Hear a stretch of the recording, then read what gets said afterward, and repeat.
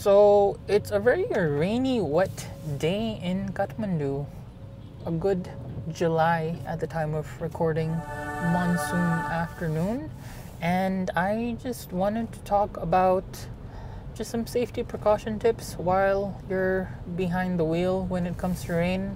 And that is to one, first and foremost, always be patient with two-wheelers in front.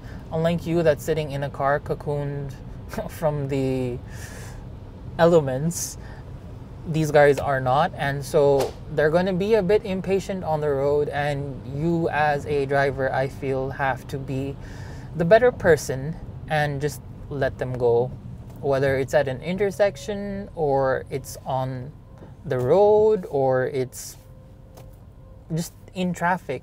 If they look like they want to speed up, then just be aware of where they are on the road and make sure you leave them enough room, because they're going to be a bit panicked in the sense they're getting wet out there, and no one wants to get wet, especially when it comes to dirty, polluted, acidic city rain.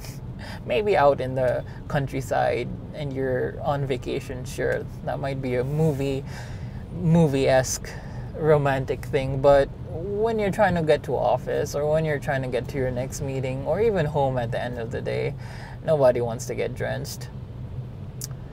And so yeah, be patient, but two, don't overspeed.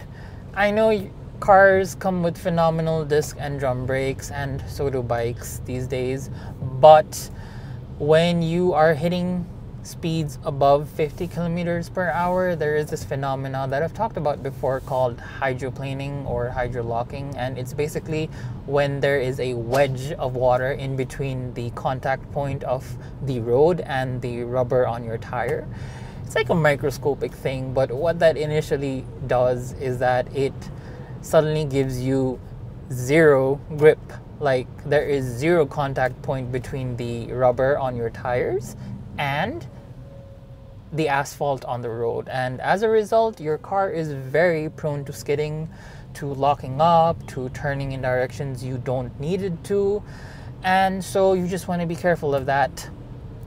And then the third thing is visibility. Give your side lights on time, maintain braking distance, use your headlights and emergency lights if you need to, especially when it comes to like big torrential rains or like fog.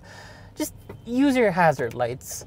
You don't have to worry about it. The point is to be seen in such a scenario and to be predictable to those around you, so there isn't any confusion, not on your end, but on someone else's end. Like, when you're about to make a right turn up at the intersection ahead, you want everyone to know around you you are making a right turn. You don't want to be like confusing everyone, because that causes these fraction of a second confusions cause accidents, especially when it comes to rain and conditions are more adverse.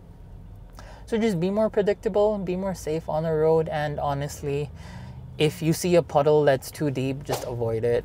You don't want to get stuck in it. You don't want to fall if you're on a scooter, and you don't want your wheel to get stuck inside if you are on a car. And anyway, let me know if you have any other questions or comments, or if you have any other rain, wet condition driving tips, and I'll see you on the next one.